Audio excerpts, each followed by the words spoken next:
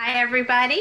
It's 5 o'clock, so we want to make sure that we start on time. And there's folks who are still joining us. So, welcome, everybody. This is the third of our UVA School of Architecture faculty lecture series. I'm Kim Haggart. I'm the Director of Alumni Relations, and I have the pleasure of introducing Tim Beatley, our Teresa Hines Professor of Sustainable Communities in our Urban and Environmental Planning Department.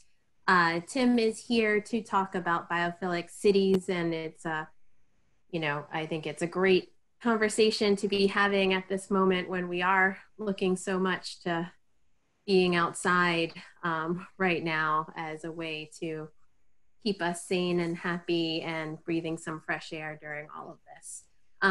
A little rules as we have this webinar, so you all know. This is a webinar format, so therefore all of your videos and sound is automatically off.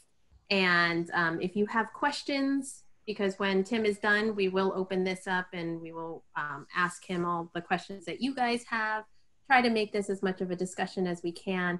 You can pull it up in your Q&A down on the bottom of your screen and type in your questions as they come to mind, and we will go through it afterwards. I will help moderate those. You can also use the chat feature. We'll try to monitor that as well.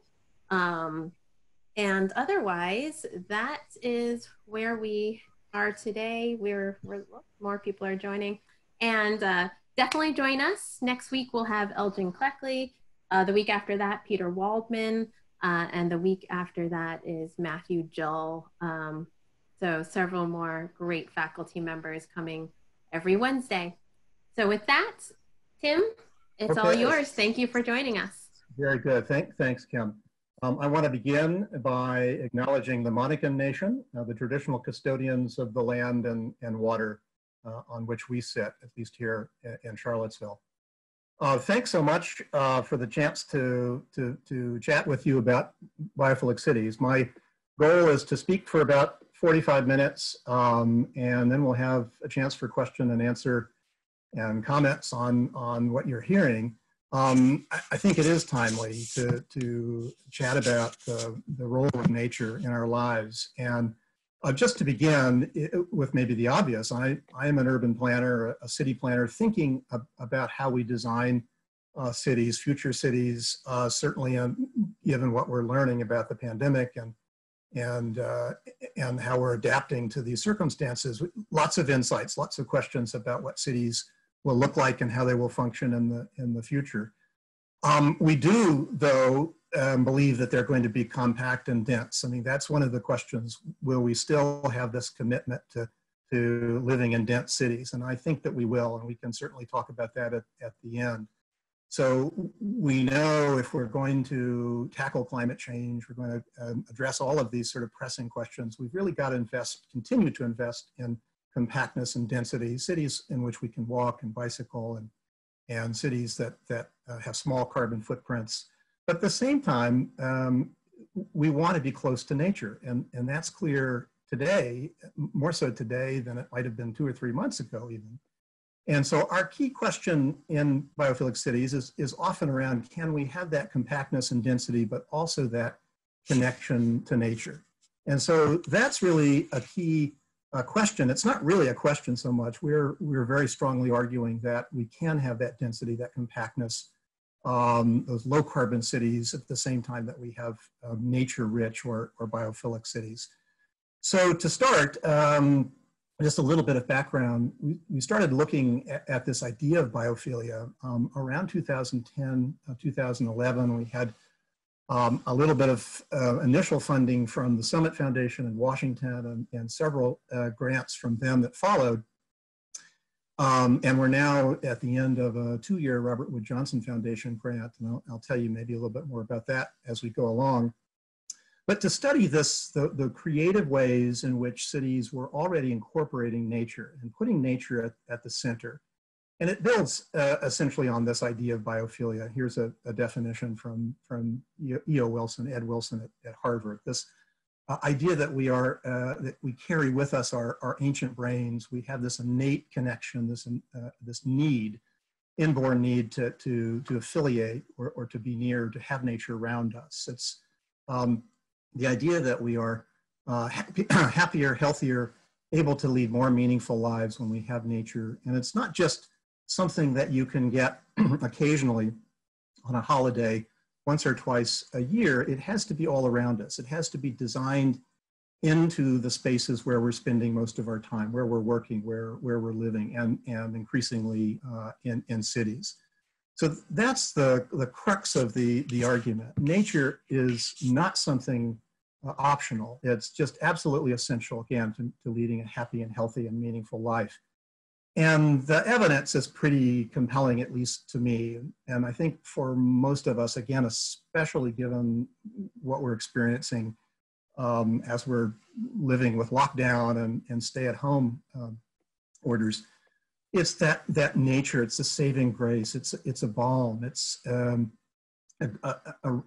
affirmation of how important those connections to the natural world are. And as this slide suggests, what is it that we're drawn to? And I think we could answer this, each of us, in our own ways. For me, it is living things, the birds and trees and flowers, and the sight and sound of water. Those things that we've co-evolved with. So it's only been a tiny little bit of our evolutionary history where we've been a bit removed from nature. So it's not surprising that we have such positive responses to the natural world. My colleague, Steve Kellert, who unfortunately passed away a couple of years ago, used to like to talk about biophilia as a tendency, or as a genetic tendency that we needed, that wasn't, it's with us, it's innate, but it requires strengthening, it requires cultivating. And I think that's really important, and really an important role for cities. So this is an image actually from a film that we've made called Ocean Cities. It's a film about looking at cities, coastal cities, cities on the edge of marine environments, and the creative ways that they're connecting residents to that marine world, that marine nature. And so we actually took a film crew into the water and followed these fifth graders. And their assignment was actually to seek out marine organisms, and each pair of kids actually was given a little net. And so we tried to capture the magic of this experience, and the kids would scoop the bottom of the water, the bottom of the sea, essentially, so it's the Atlantic Ocean, with the water coming up to the sort of their legs, their knees. And at one point, a child pulled up a net that had what to me looked like a sort of oversized tennis ball, and it turned out to be a puffer fish. And the kids were just amazed by this and the other things that they were finding. And as that child put the puffer fish back in the water, it returned to something more like something they recognized as a fish. But it's a lesson that we are living in environments that are very disconnected often from the nature around us. And it takes these kinds of opportunities and these kinds of initiatives and programs that get kids out, and you can literally see that innate connection with the natural world reappearing. And so cultivating these innate tendencies is a big part of what a biophilic city is all about. We could spend the whole time talking about the emerging evidence. It seems almost weekly a new study that demonstrates the power of nature. This is just one from a recent issue of Bioscience, a study that shows the relationship between the greenness of a neighborhood. The greener it is, the less evidence of depression, anxiety, and stress. We have a lot of evidence about the power of nature, the power of a walk in nature. The Japanese concept of forest bathing, many of you may know about that. Several decades of evidence that as you walk through a forest, at the end of that walk, your stress hormone levels go down. That all helps to boost your immune system. The Japanese are so convinced about this that they set up a network of forest bathing stations. So we know that nature has this remarkable power, positive power on us and for us. We're still learning about the science. One of the key ideas is that because we've co-evolved with nature, that we're the fractals, the shapes and forms, those reoccurring shapes in nature are ones that we have evolved to see and process more easily. We've gotten to know this fellow, Taylor Richard Taylor from the University of Oregon Physics Department. He talks about this in terms of fractal fluency. So he believes we've developed a visual system that just more easily processes those shapes and forms from nature, and fractals in particular. So we have this amazing effortless looking, as he describes it, when we ponder a cloud, or we look at the ocean, or we watch a bird, for example.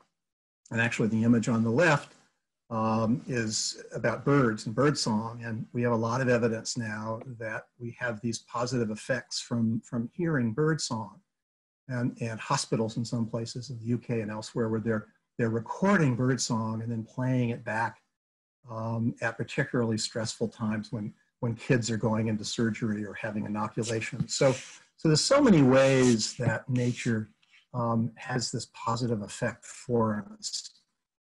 Trying to summarize it all is very difficult. This is my simple attempt to try to do it, to start to list all of the evidence, all the ways, all the outcomes associated with having more nature.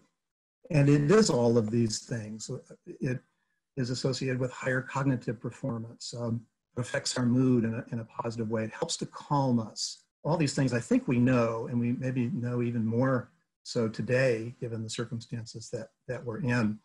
But evidence that we are more likely to be generous in the presence of nature. We're more likely to be cooperative. We're more creative when we have nature around us. So for us in the BioPhilic Cities project, we often use the word flourishing as a way to sort of capture all of these things, all these positive values that come along with nature. And so it's the cognitive performance and the positive impacts on mood, but it's also purpose and meaning and connection to other forms of life and connection to other human beings. I inserted this slide just to make the obvious point that in this pandemic, we are many of us rediscovering the power of nature and the importance. It has an unusual importance in our lives, right? Image on the left from Forest Park in our partner city, Portland, Oregon, and Edmonton, Canada on the right. This is a map from their wonderful regional planning process called BREATHE.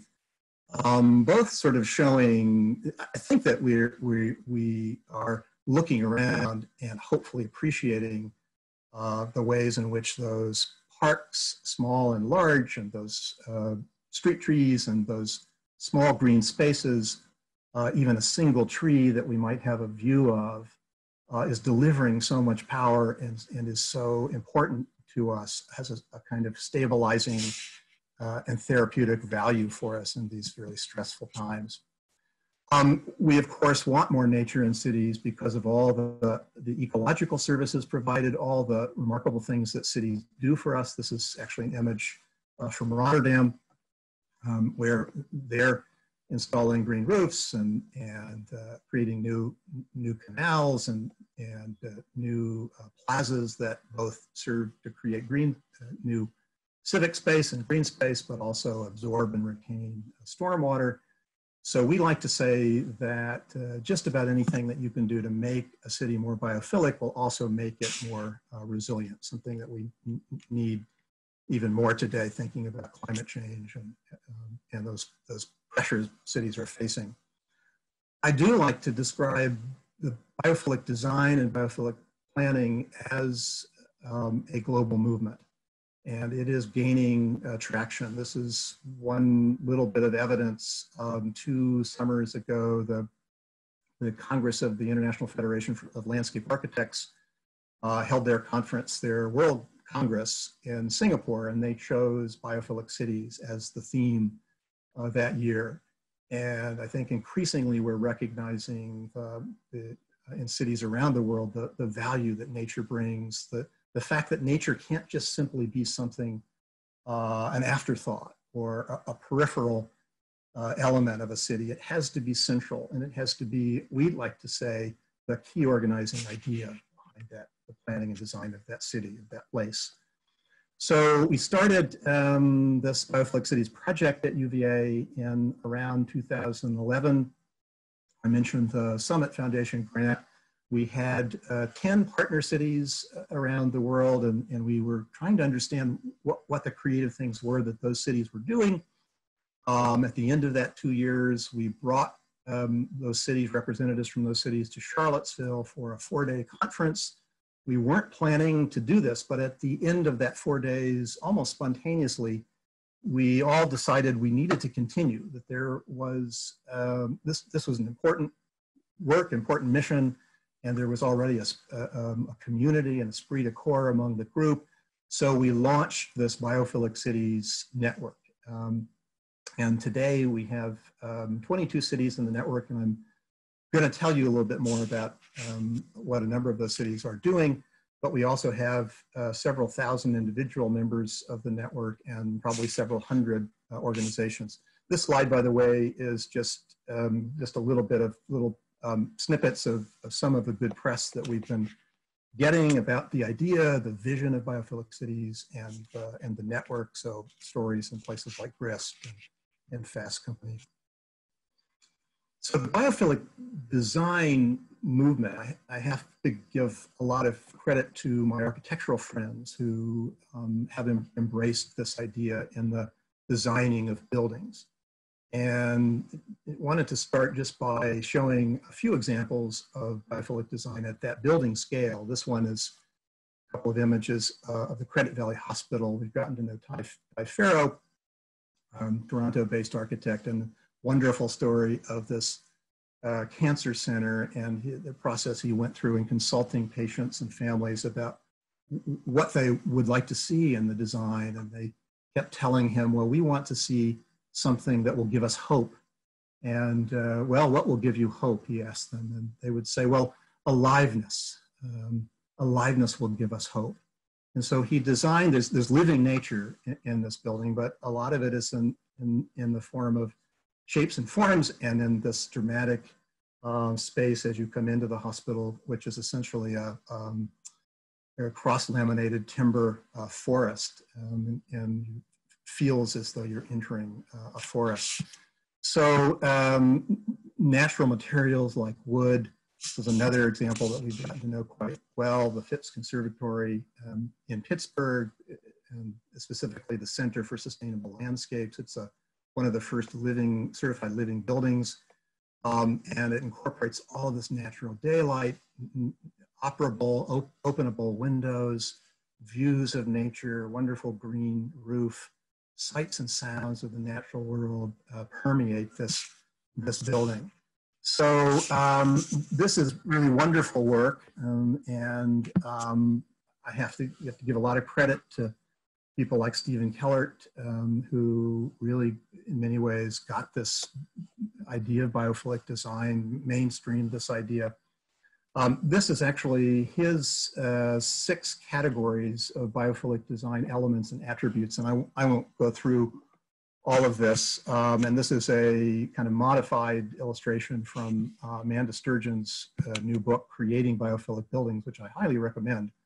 And here just highlighted a few things. I think it's maybe the obvious things that you would think that need to go into designing buildings. It's environmental features is one category: color, water, air, natural ventilation, living things, plants and animals, but also natural shapes and forms, and natural processes and patterns like the fractals that I mentioned in the beginning. It's also filtered and diffused light and lights and shadows and thermal delight. It's also connecting to place, that fifth category, spirit of place, avoiding placelessness, connecting to those special qualities of place that make them feel different and special and not like every other place. And then finally, evolved human nature relationships, things like prospect and refuge and connections to awe. Prospect and refuge, really two kind of principles of the idea that we have evolved to really prefer wide open views, expansive panoramic views, that prospect, something that delivered evolutionary benefit to us. And then refuge, seeking the safety and comfort of a security of a space, being able to sit in a room where we can see out, but yet feel safe and comfortable and a feeling of refuge. So these are just a few of the biophilic design principles that we see manifest in many contemporary buildings today. This is my last example, I think, at the building scale. And we will say, we say that a biophilic city is a city that where hopefully every building could be biophilic, but it's more than that. I'll get into that in just a second. This is an interesting case. We've gotten to know Brian Brisbane, another Toronto architect, and he's designed this wonderful project, Designer's Walk. It's a vertical forested tower, and he was inspired by Bosco Verticale in Milan, the two vertical residential towers there, and actually went and lived there for a while. And he thinks this is an improvement on that project. And it is really interesting because it includes a couple of hundred trees, and he's designed the building in a way that the trees grow from the floor plates, and the plug-and-play tree system. It's quite interesting, but probably most interesting is the process that the project went through to get approval. And it's been now approved by he's gotten the permits and approval from the planning office in Toronto and should be breaking ground soon. But Brian tells the story of how the neighborhood, when they were getting a little bit of pushback from the city, it was the neighbors around this tower that came to its defense and actually pushed for its approval. And they saw it and see it as a positive addition to their neighborhood, a kind of a forested hill town in a way. So the future residents of this forested tower will benefit from these trees and the wonderful biophilic design elements that manifest in the interior spaces, but it also becomes an asset for the community. And that's kind of unusual to hear stories like that.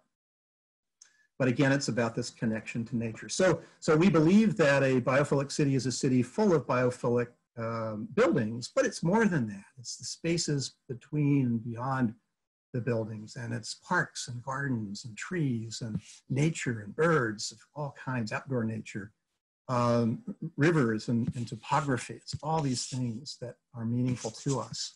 And it's these are cities that actively seek to connect us to that nature. And increasingly we recognize that cities have to play an important role in conservation of biodiversity as we see the threats, the decline of biodiversity globally. Cities are going to have to come to the fore, rise to the fore, and we're seeing that cities can foster biodiversity and create spaces that harbor other forms of life.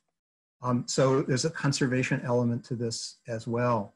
There's a coexistence element to this, really an ethical aspect of what a biophilic city is, this notion that we share space in a city with many other forms of life. And during this pandemic lockdown and stay at home, it's been interesting, of course, to see how spaces are being taken over in some ways by animals that they were there. And there's a lot of life and a lot of biodiversity in cities I think we're paying more attention, we're seeing it more because of this current circumstance. I was on a podcast recently where the hosts asked me, well, you know, they're based in New York, and one of them said, well, I'm hearing birds.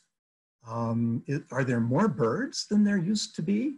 And unfortunately, there aren't more birds, and they are stressed and many species in decline globally.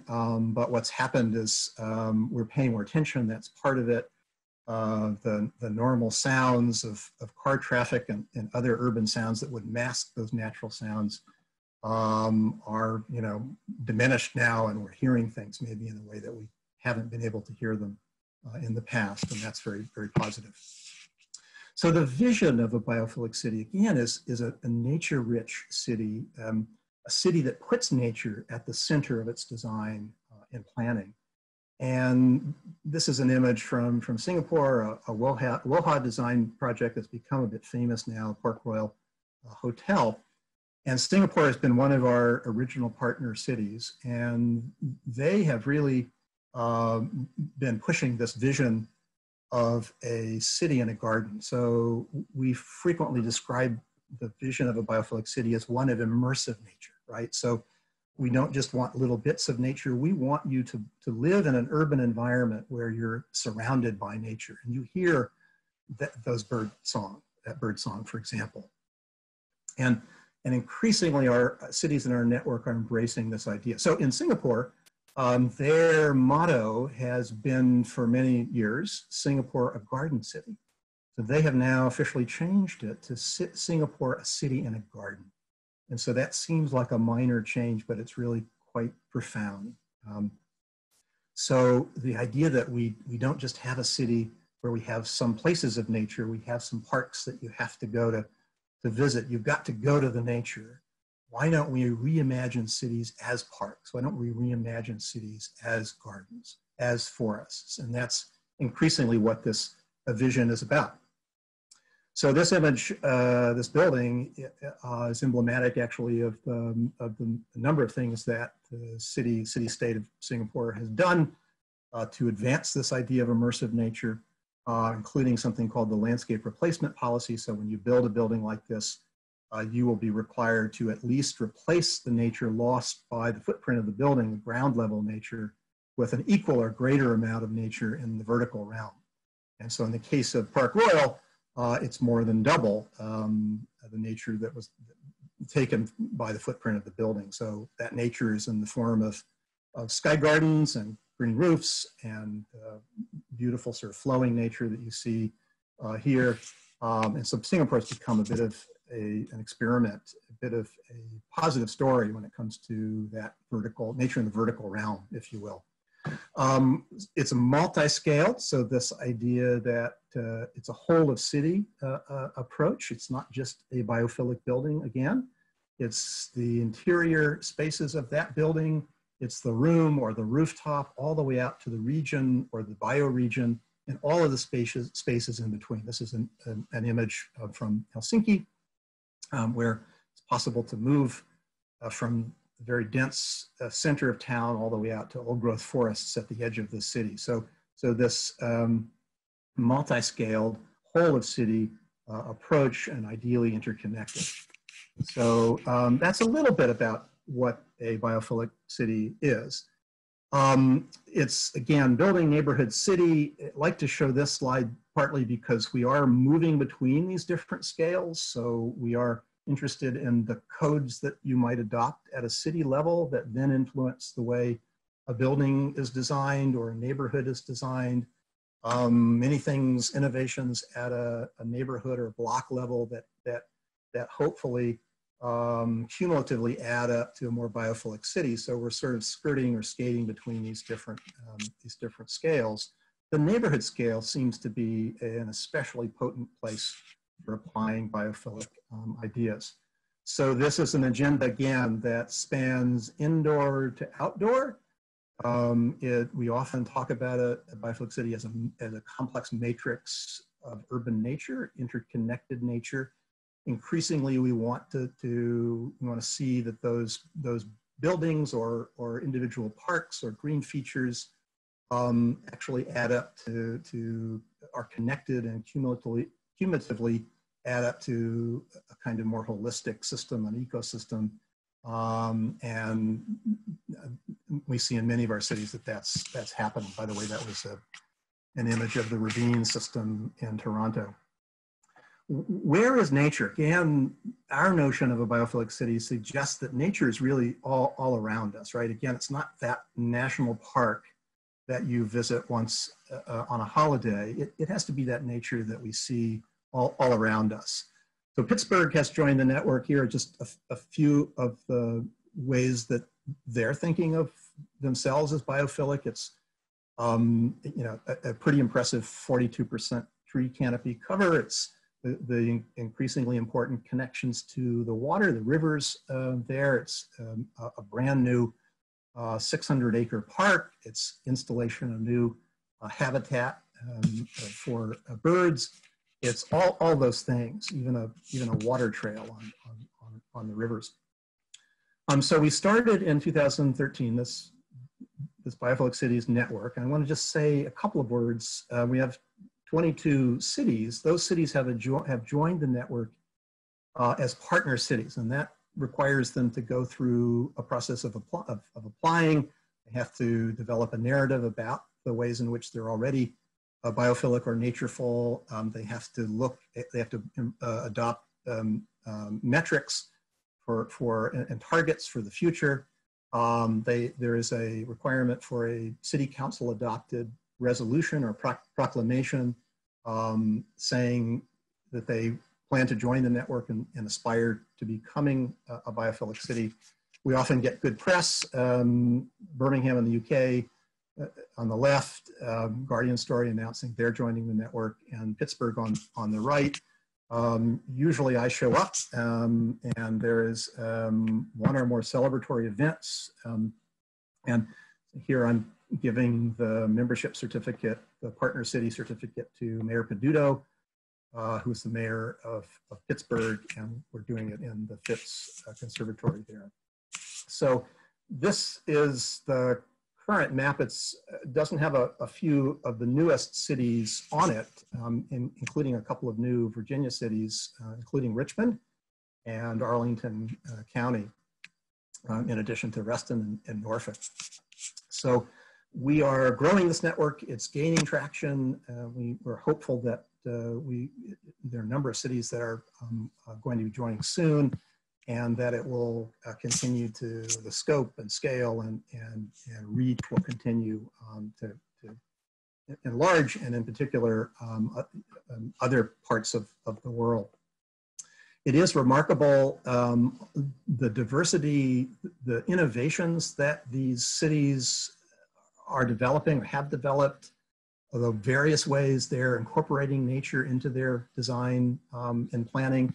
And before I forget to say it, we have a web page, biophilic-cities.org, and there should be a page for each of the partner cities if you'd like more information on any of these cities. But I do want to just quickly, in the time that I have left, give you a quick survey of what some of these cities are doing. Back to Singapore, a really remarkable story of its network of trails and pathways.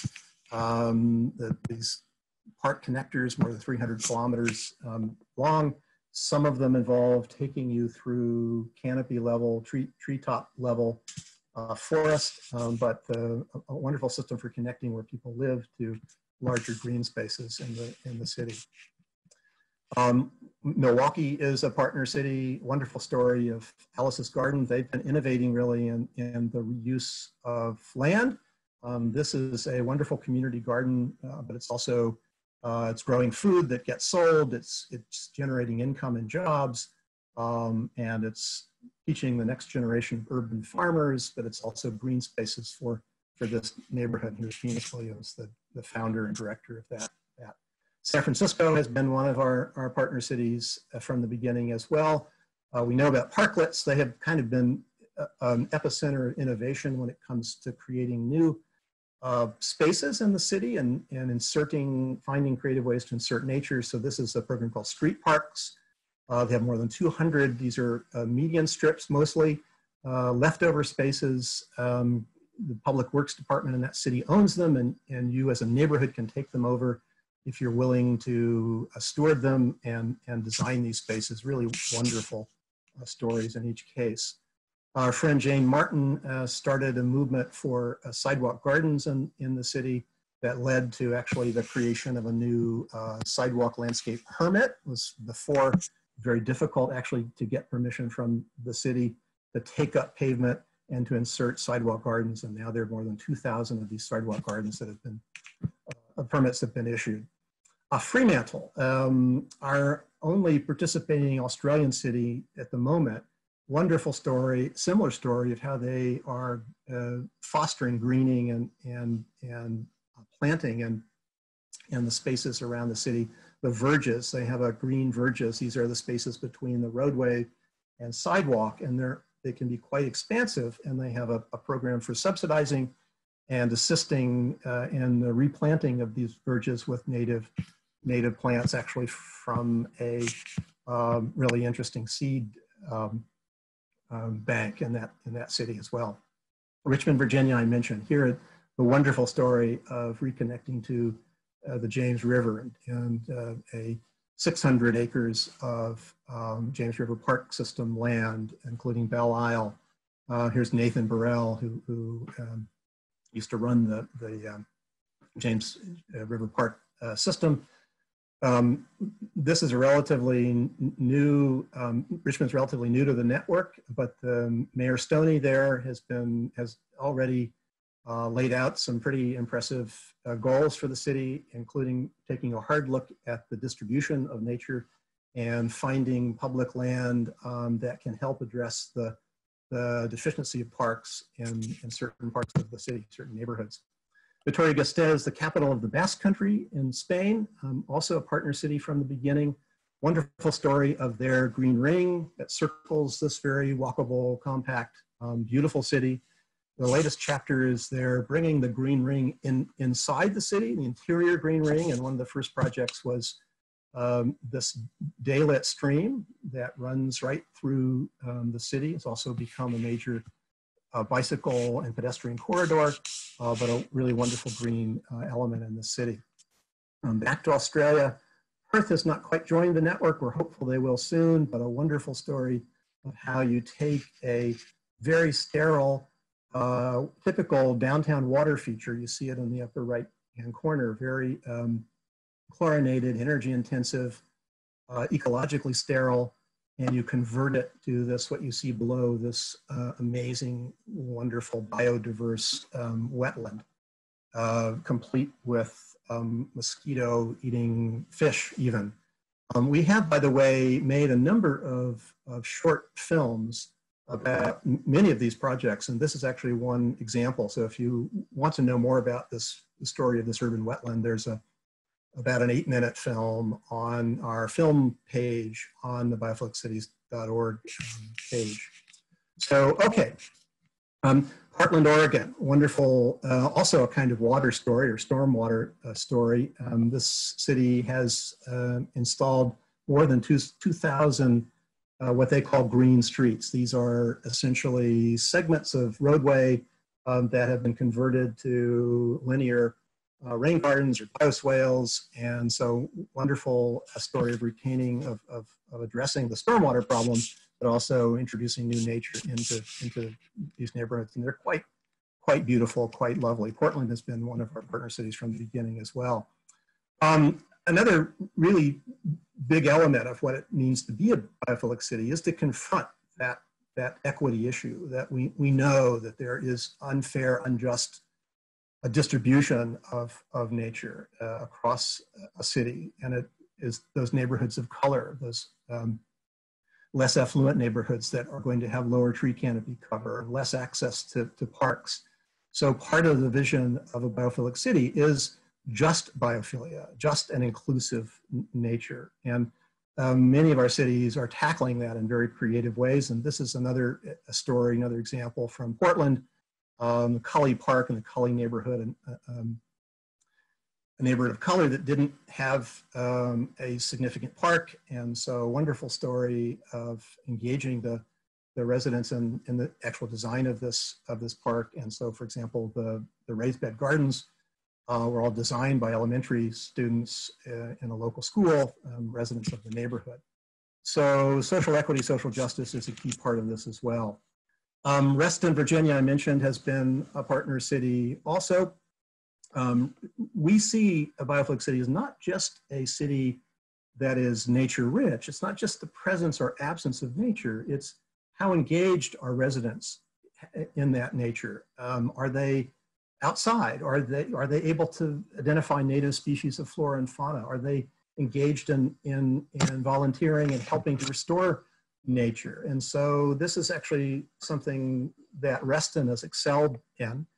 And more than 50% of the residents of this city have engaged nature in one way or another over the course of a year. And they're doing that in some interesting ways, including what you see here, the Reston BioPhilic Pledge, which is something that they have been handing out essentially to all citizens and asking them to choose one or two or three things that they can do to make their city more natureful and to connect them, get a connection to the natural world. Edmonton, Canada, I mentioned, has also been a partner city. One of their efforts has been to get more people outside. That may be difficult to do right now. It is, of course, but we do think that one of the challenges of being a biophilic city is to entice us outside. We spend already 90% of our day indoors. And we need to bring nature inside, but we also need to propel us outside if we can. Edmonton has done it in a really interesting way. Half the year is very wintry there, so that's the time when more people are staying inside.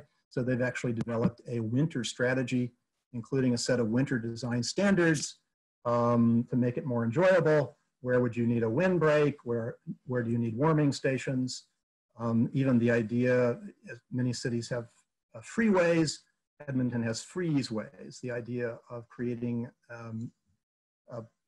ways that you can skate to work from your home. So, and this wonderful ice castle on the upper right, another reason to get out in the wintertime to see that. Edmonton is another great example of a city that has been thinking of other forms of life. They have adopted a kind of ecological network approach to all their planning. And so if you build anything in that city or you install any kind of infrastructure, it has to take into account the movement of wildlife. And so they've built many wildlife passages, actually been an innovator in that area. And I think more than 27 now, and it's now written into their engineering codes. So these are just becoming standard things that you do. This idea of an ecologically connected city, and judging the success of our planning by how easy it might be for birds or even a coyote to move through your city. Another interesting city in our network is Curitiba, a small city in Costa Rica. And I put in a slide in this presentation in part because they just last week got a wonderful story you see on the left in The Guardian. And it's really lovely the way the mayor, we've gotten to know this city pretty well, and they have been implementing something they call Sweet City, which is all about pollinators and focusing their energy around planting things for bees and butterflies and birds and making the city a friendly place. The mayor talks about this as giving citizenship to bees, plants, and trees. And they have created a number of bio corridors. So idea, again, like Edmonton, allowing species to move easily through this city. Another example is Singapore. Some of you know about the smooth-coated otters there. There are now about 80 of them, and it's a real success story and a real coexistent success story. This is Lena Chan on the left of InParks, National Parks Board, who's been our main collaborator in Singapore. So 80 smooth-coated otters in about 10 distinct groups. Residents are looking for them. Visitors want to see them. It's been kind of a wonderful addition to urban life. And it's an element of wildness, really. And that's often how we're describing this in our network, that we want spaces and places. We want to be living in cities where we might get a glimpse of something like a smooth-coated otter. For me, a lot of this has to do with birds. I've mentioned birds already a couple of times. I've just finished a book about birds in cities that's coming out in the fall, and it tells stories from a number of our partner cities. These are images from actually Portland, and really interesting. We've actually made a film about what's happening on the left. These are Vox's swifts. These are migratory swifts, and they come through Portland during September.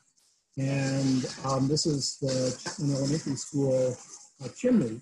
And they come at the end of the day, they sort of swirl around in mass and fall into this chimney in a really spectacular, dramatic way. About 6,000, 7,000 of them here.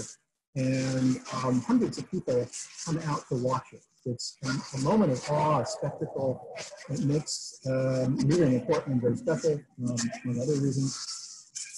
And so this is actually not the broadcast quality film. This is just my iPhone taking a little video of this. But just to give you a little sense of it, you can hear the sounds of the crowd. And at a certain point, a Cooper's hawk flies up and sits on the top of the chimney. You hear it now, the sound is booming. We're cheering for the Cooper's hawk as well, but the crowd, and then you see the Cooper's hawk, and eventually it flies away, and the crowd starts to applaud. Anyway, it's a remarkable, wondrous thing, and it's one of the many examples of the ways we can be designing nature in, and we can be thinking about how birds are affected by urban environments. This is another example from this forthcoming book, the Walthamstow Wetlands, former waterworks in London, which has become a major urban birding location. And this wonderful story of the tower to the engine house, it's a replica of what was there before, and it incorporates 54 spots for nesting common swifts. And so we need to be designing everything to accommodate birds, and certainly designing our facades to minimize the fatal strike of birds. And that's, we know, a huge problem. By one estimate, as much as 1 billion birds a year are killed from striking glass.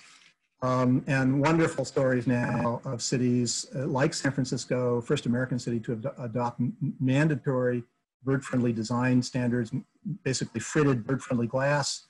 This is actually the Javits Center in New York. New York is the most recent city to have adopted this minimum bird-safe standards, and the Javits Center was certainly a big part of the selling point for that. So this is a building, convention center, that went through a retrofit, replaced all of its glass with bird-safe, bird-friendly fritted glass, and as a result, a 90% reduction in bird mortality. There's also a green roof on the top, which is serving as nesting habitat for birds. By the way, that retrofit also did a lot to reduce the energy consumption of the building. Here's the book cover for the forthcoming book, Bird Friendly City, a little bit of a plug, advanced plug for that book. One of the story in my slides from that book is from Phoenix, another partner city, where they have been gradually installing artificial burrows to support relocated burrowing owls right in the middle of the city. And we have another 5-7 minute film about this if you're interested. But biophilic cities maximize moments of awe. That's another aspect of what a biophilic city is. I've already kind of said this, but we want to live in places where what we see is magical, delightful, awe-inducing. And this idea of judging the success of a city or even a building And by the awe, the moments of awe, a city that maximizes the moments of awe. So designing the city of awe. For me, that's often around birds, but it will be many different kinds of things. This is actually, I love the image and the student in the middle. This is actually a group of my Planning 1010 students going on one of our bird walks. Awe is something, just to take a little bit of a diversion. Rich Louv, in his wonderful new book, Our Wild Calling, talks about awe as something unexpected that stimulates a sense of vastness and possibility. And it goes by lots of different names, and wonder, and wildness, magic. It's also about stimulating empathy and compassion. And we know from the evidence, actually, that when we are in these awe-induced or awe-inspired experiences, we feel more generous. We're more kind. We're more likely to engage in so-called pro-social behavior. In New York, one of the wonderful awe-inspiring stories is the return of whales. And again, we have about a 9-minute short film, 9-minute film about Gotham Whale on our webpage. Gotham Whale is a nonprofit started actually to raise awareness about the whales, and there are actually whale watching tours now. And there's a citizen science initiative around the whales and dolphins also. And it's just a wonderful story that as you might be riding on a ferry, you might get a glimpse of a humpback whale. And it's a wonderful story sort of from a planning and policy point of view. Why are the whales coming back? Well, it's cleaner water. It's the return of the menhaden. It's an increasingly important element of what makes New York City a magical place. And a lot of our cities are incorporating marine nature. And just quickly, I'm gone past my targeted time. So I'm going to just quickly go through the last few slides and we'll have a chance to talk about some of this. Wellington, New Zealand has been a partner city from the beginning. They have an elaborate set of green belts on land, but they're also increasingly incorporating the marine environments around them. And now they are working on a blue belt strategy. And they have lower right image here of a wonderful marine park, just a few minutes bicycle ride from the center of town. And you see images from a marine education center. Every child that goes through the Wellington school system visits this center and learns about marine nature. Norfolk is one of our newest cities, thinking about resilience. They have prepared a very impressive strategy called Vision 2100 and a resilience code, a resilience-based zoning code that's mandating a resilience quotient for all new development, all new projects in that city. A wonderful story. Resilient and biophilic. So many of the things that you do to meet the resilience code are things like green roofs, things that would bring more nature into your city. So now the last few slides are just, I wanted to give you a little bit of a sense of some of the things we're doing in the network. As you can tell, a lot of this is about collecting and sharing stories about the cities helping each other. It's about collecting, analyzing, and sharing best practices. Here are two examples from San Francisco. On the right, their Better Roofs Ordinance, the first American city to mandate the installation of green roofs, and the first American city to require bird-safe building design on the left.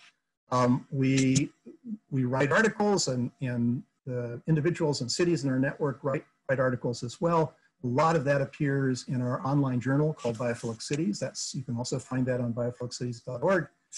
Please take a look. Wonderfully rich articles and a lot of wonderful and innovative practice going on around the world. I've already mentioned the films and filmmaking, and this is an image from an early film we made about Singapore.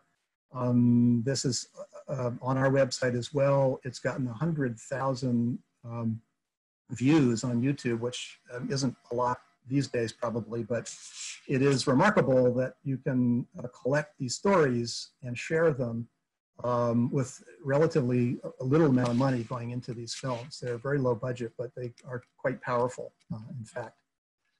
This is another example of filmmaking. We often work with a local film crew. This is the film made for partner city, Edmonton. That's also on our webpage. We don't have a film yet about Richmond, but we participated in January in their environmental film festival. It was also a chance to give the membership certificate to folks from the mayor's office. And we screened 3 short films in that film festival. Increasingly, we're doing things like this. This is a neighborhood design workshop, biophilic design workshop that we helped to run for the city of Pittsburgh. That happened in February, which seems like about a year ago, but it's just a couple of months ago. The cities are doing many things together. They're engaged they're developing long-term relationships and memoranda of understanding to work together on things. This is an image from San Francisco.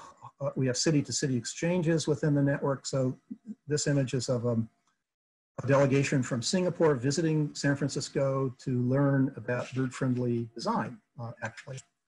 We organize a number of events. For the last 4 or 5 years, we have organized a biophilic leadership summit at the very biophilic community of Serenbe, just outside Atlanta. We had to cancel it, unfortunately, this year, but hopefully it'll happen again next year. And then one last thing, we're going to soon be launching what we're calling a sort of global pattern book, global database of biophilic city patterns, inspired by Chris Alexander and this idea of pattern language. And you see just some examples here on the screen, but this will be a kind of crowdsourced, partner city sourced, but curated database of patterns as a way to share innovation, but also as a way just to inspire, to be able to see all of the unique and special ways that we're incorporating nature into urban design and planning. This is my last slide, and then I'll stop. We've got books and full-length movies like The Nature of Cities. This is, you can find all of this online. This is our newest book, Handbook of Biophilic City Planning and Design, an Island Press book from 2018, and it's just been just gotten a Chinese translation. So with that, I will stop. I'm sorry I've gone a little bit long. Do please visit the network biophilic.org. Okay, Kim, I was sorry to be so long-winded. No, thank you so much, Tim. And so people should put their questions into the Q&A, and we will go through some of them here. Okay. So there was a question here from Jody Lahendro. Says, can nature be commercialized, controlled, limited to the point where it is no longer nature? Yeah, I think that's the crux of this notion of wildness, right? That we want that wild nature close by, and having birds around us, for example, or smooth-coated otters, is wild nature. It's obviously happening in an urban setting, and we have to manage those relationships, and we have to do things to successfully coexist. So does that take away from that naturalness or that wildness of nature? I don't know. Increasingly we have a lot of blended forms of nature and technology. I haven't really had a chance to talk about biophilic art. There are lots of examples now of sort of blending a green wall, for example, that has a part of it is a painted canvas and part of it is living nature. Or the super trees in Singapore would be another example. These large metal trees, oversized trees in the shape of a tree, eliciting certainly a natural connection there, but with thousands of living plants attached to that metal tree. Is that nature? It's certainly a kind of nature. So that's part of the open question here, is what constitutes nature and what constitutes wildness. So it's a really good question. I'm not sure I have a great answer, but. So shifting gears just a little bit, I think there's a couple of folks who have asked a similar question about, are there great examples of historic buildings adapted to biophilic design? And are there ways to retrofit current buildings or even cities to be more biophilic? Yeah, well, it's yes. Rarely do we have the chance to create an entirely new city, right? So it's very much a process of retrofitting. It's about conserving, protecting the nature that's already there, the remnant nature, but it's about repurposing. So I gave a few examples of that, but cities like Milwaukee, where there are a number of vacant lots, that is a work in progress.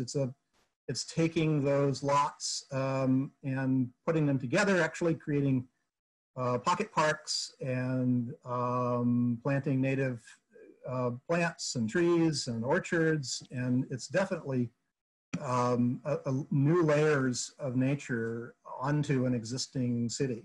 And the same is certainly true at a building scale. We have a number of examples of buildings that have been retrofitted to incorporate more natural elements. I mentioned the Javits Center.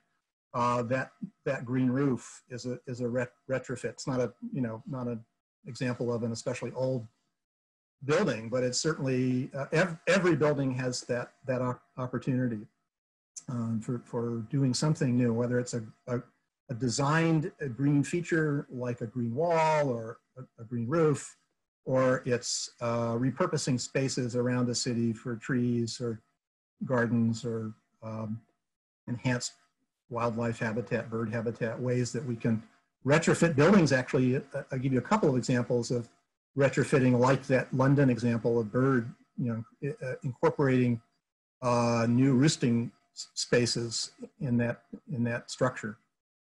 So it's definitely something we can do. And to add on that, what do you think, if you have an idea, of the additional costs to build biophilic aspects into current urban development? 10%, 20%? And do we feel like the current situation, like, is it something that might have an impact in this economic situation? Well, I think that the basic thing to say, and the basic argument that we would make, is that there is probably no better investment. If you're just looking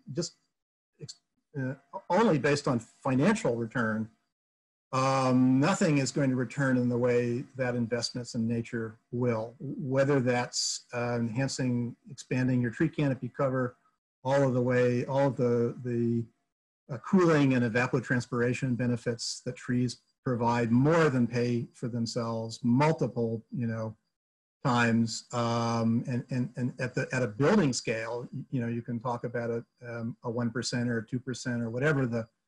There will be an additional cost connected with biophilic design features often, but they are almost immediately paid for. I mean, the return on investment is very quick, if not immediate.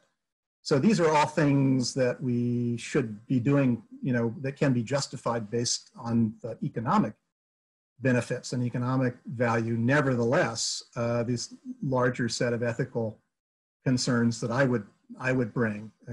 What do we owe nature? What duty of care? What is it about a city that engages its population in nature? The meaning, the purpose, the deeper value created. The kinds of places that we really want to be living. Right? These are places where we're in close contact with nature, and we find that the nature enhances the connection with other human beings. Right? There's that social dimension. We can try to put dollar values on those things, and that's been done. Bill Browning at Terrapin Bright Green has done this report on the economics of biophilia, and when you start adding up for a city like New York, what are the economic benefits of having of reduced crime in parks and as a result of tree planting, for example, in neighborhoods? What about the benefits from kids getting higher test scores and teachers being happier? And you start adding it up, and it's billions of dollars. So this this agenda makes a lot of sense from an economic point of view. Fantastic. And I'm not really looking. I'm kind of scanning, but you're doing. Yeah, no, I have. So diving a little bit into some of your different partner cities, have you seen more examples of, sorry, where did that question go? Examples of park or neighborhood scale landscape projects that have particularly impressed you from really hot, dry climate cities where it might not have as much greenery? They said beyond the burrow owl example. Yeah. So we, I didn't say this and I should have, I usually do, but each city, we have in this 22 cities and really the network overall, we've got lots of different climates, right? And lots of different kinds of nature. And what works in New York is not going to work in Phoenix. And there's a small subset of cities, arid cities in our network, and Phoenix is probably the best example. And they have done some wonderful things. I have to give them credit. Phoenix is often receives a lot of negative commentary, and it's not the most sustainable city in the world, that's for sure. But it's done a pretty good job actually shifting a lot of the landscape planting away from non-native turfgrass, water-dependent kind of landscaping to xeriscaping and native desert landscaping. And that's happened in little, medium, and big projects. And the percentage of landscaping around homes, the percentage has shifted dramatically in the direction of native and xeriscaping.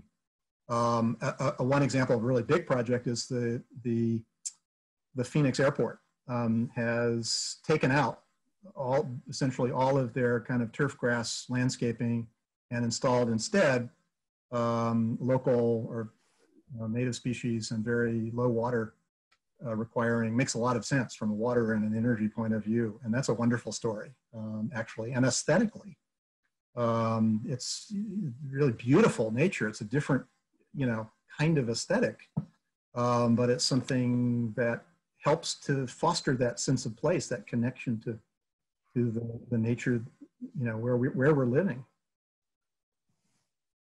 Yeah, and then on the flip side, then do coastal cities have special considerations in committing to biophilia as they are increasingly inundated due to rising sea level? Yes, they do. And there's a whole other hat that I wear sometimes, or subjects that I talk about frequently, labeling this blue urbanism. We are the blue planet, right? 3/4 of our planet is water. We are, increasingly the urbanized planet, but yet the blue and the urban don't often come together. And that's a real challenge, a real opportunity, actually. So we do have some wonderful examples of that. And we have a little film about the Billion Oyster Project in New York, and a growing number of really remarkable stories about how coastal cities are reconnecting residents with those watery and marine environments. But that's true, though. We also have the danger part of it. So I sometimes talk about this as the danger and delight. And it's balancing the danger and the delight and doing things like New York, the shift in the direction of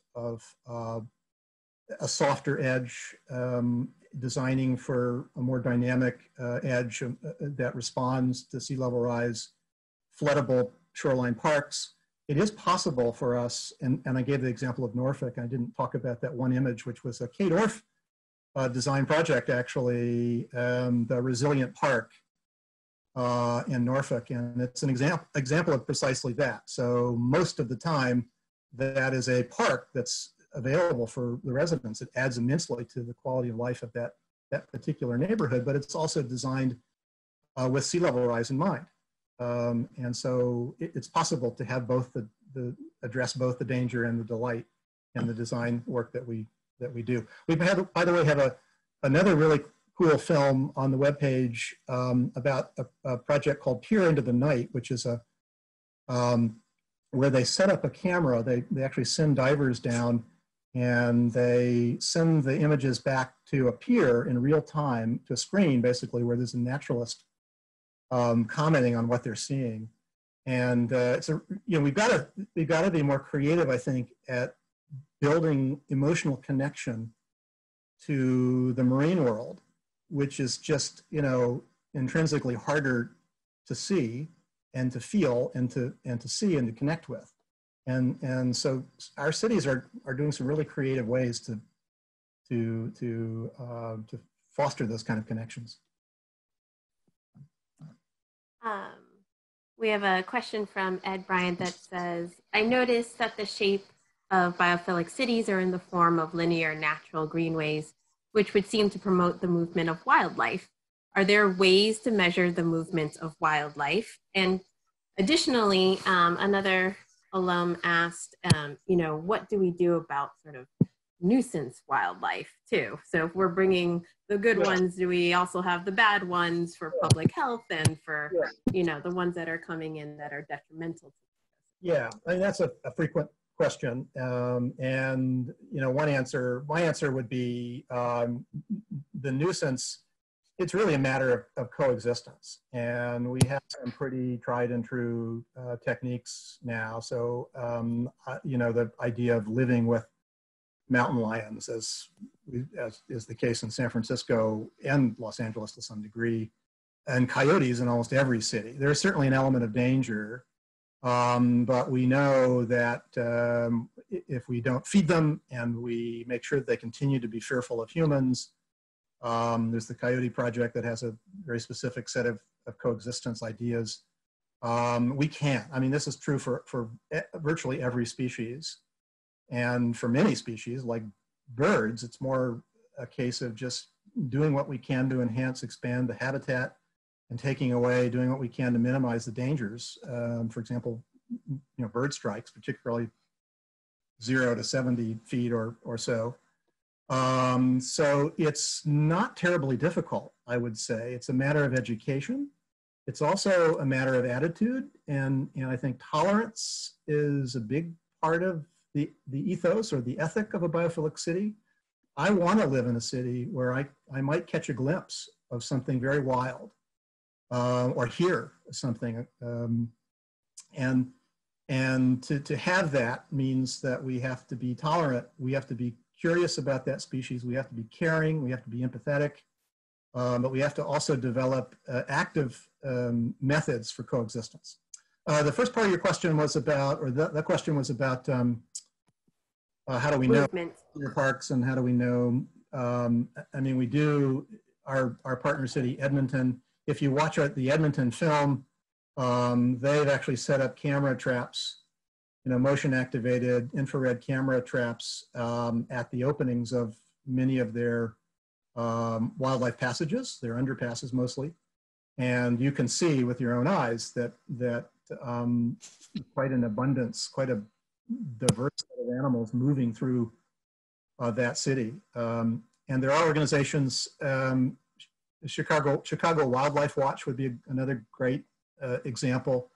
They have set up a series of transects through the city where they're using camera traps to monitor wildlife movement. And it's giving a pretty robust sense of what's there.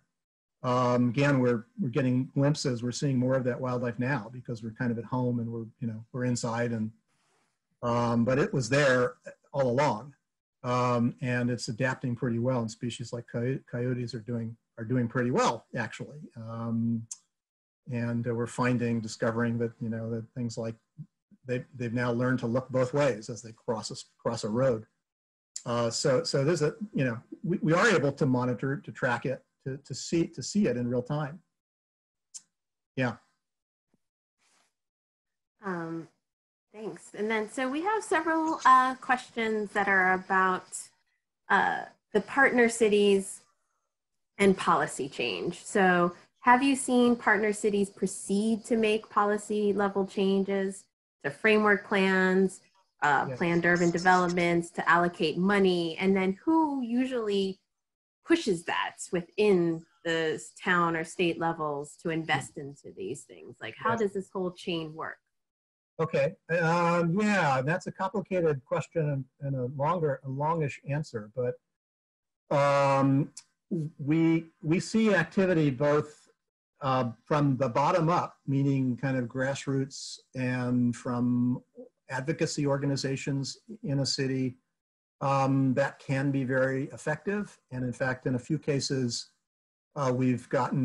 cities have actually been encouraged to join the network, in part because of the advocacy work of a local group. So there's a group called BIOPHILIC DC. There's a group in Philadelphia called BIOPHILY that we've helped along or helped to create. And they're doing wonderful work and changing the discussion, and it does lead to tangible change. And that might be more funding for urban forestry. It might be changing a design element on a proposed building.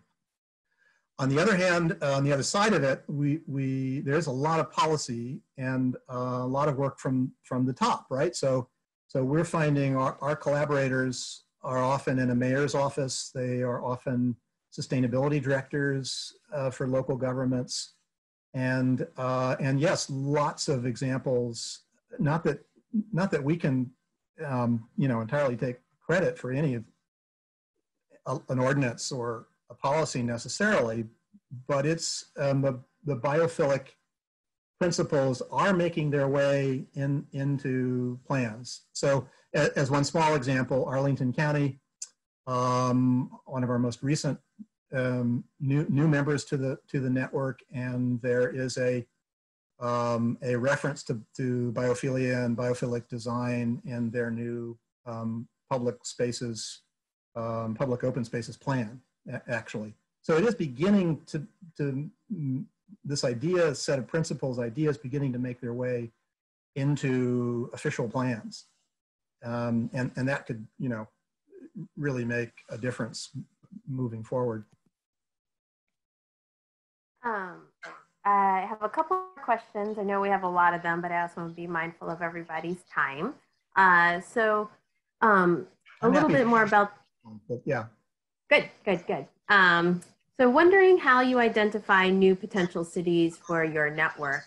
Do you contact the mayor? Do citizens petition in? And then, yeah. So start there. Okay. Yeah, and I forgot to say this.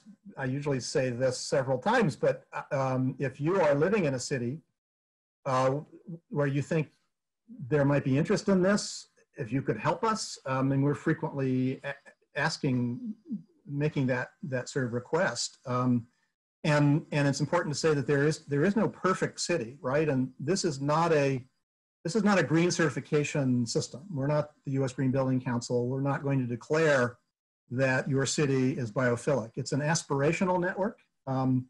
So all it takes is a city interested in these ideas and willing to embrace them, willing to set some targets, willing to commit to moving in this direction. And so, so to answer the question, it's been a kind of mix of responding to inquiries and interest from cities. So query debat, it just made a lot of sense for them. They knew about us before we knew about them, and they kind of approached us, and it worked that way.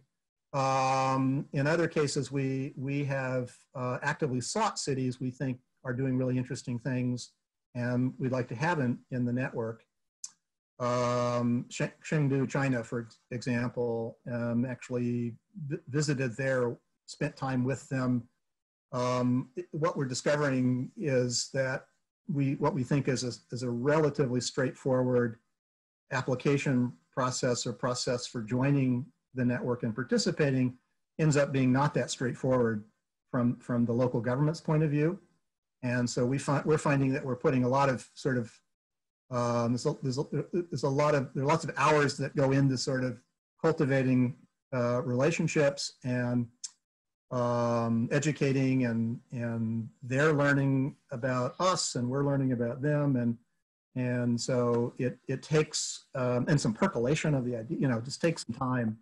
So what we thought, you know, a city we thought might join in a month ends up being a couple of years before it finally happens. What are some of the smallest cities in your network?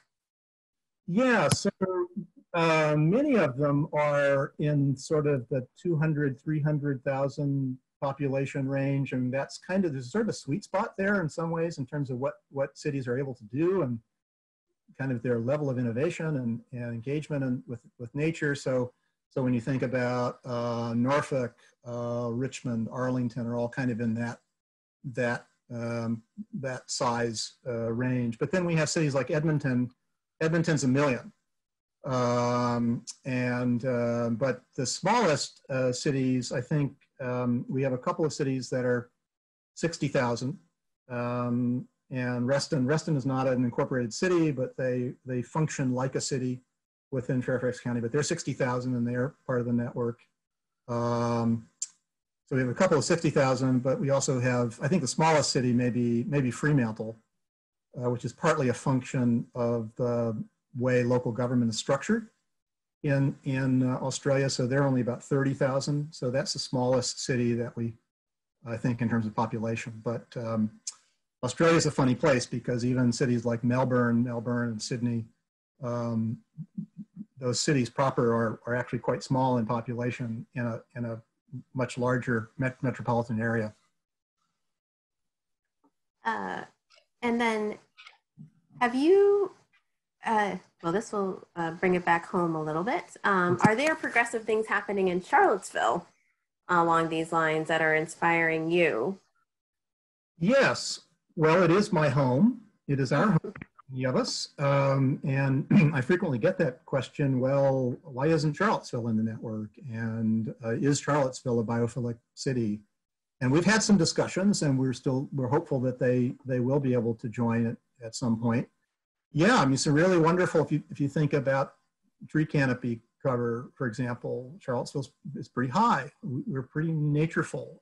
Lots more work to be done. Where I live in the Greenbrier neighborhood, we have a wonderful, Greenbrier Park and a wonderful story of the Meadow Creek stream restoration, the place I go to frequently. So from a biodiversity enhancement, kind of a wonderful story, wonderful things going on here. Also some, great things happening in Albemarle and the surrounding counties as well. So it's one thing that we're, almost every place has stories and experiences and wonderful lessons to tell. And sometimes there are lessons about how something didn't work. But there's something interesting everywhere. And again, we don't think this is an optional agenda. It's absolutely essential. It's innate. It's about human nature. It's something we need to be doing this work wherever we are. Whether you're living in a suburb, a rural area, a central city, very dense, large city, the agenda will manifest in different ways, but it's just as important. But yeah, we're quite proud of Charlottesville. Anyways. Yeah. And do you feel, are there other ways besides bringing their city to you? How might alumni participate or collaborate in some way to support this vision? That's a great question. So yes, if you are in a city and you have some connections in that city and you would like to actively nominate a city, that'd be great. But there are a lot of other ways you could be involved as well.